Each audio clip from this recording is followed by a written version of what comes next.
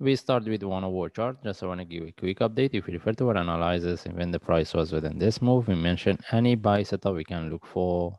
Trade setup for buy, we can take it. And even we mentioned we can get the correction for one more drop. This is what we get. And the price couldn't break the previous low, because we mentioned if the price break this low, the next target we can look for is 34. As you can see, the price didn't and reverse. This is what we have been looking for.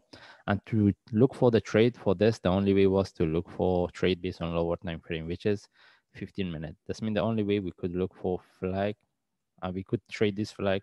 All right.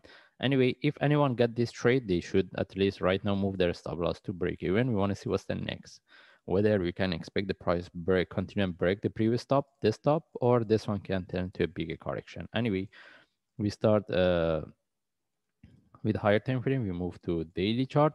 What we mentioned in our analysis, we mentioned we're looking for the correction here, and from there we expect the price for continuation. All right.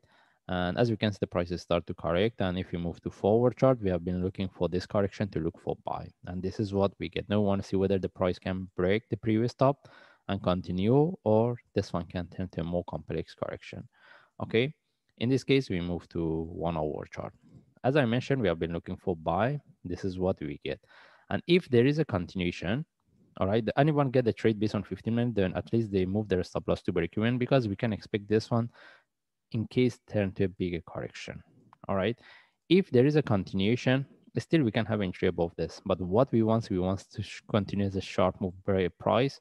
If the price tag the previous stop, bear can continue. If tag we see is not moving within the first or second hours, we take out the trade. The best things is if there is a continuation flag, we take the trade.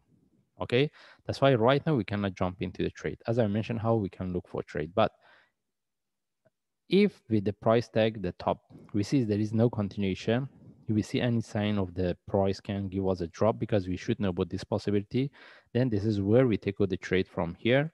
And then even if we get any trade at the top, we start to manage. But right now what we can see, we see the continuation of what we expect the price continue and break the previous stop. But and in this case, if the price continue, the first target when we start to manage is 40, following by 42.8. Anyway, we just follow the chart. If I see an update, I will share. Thanks.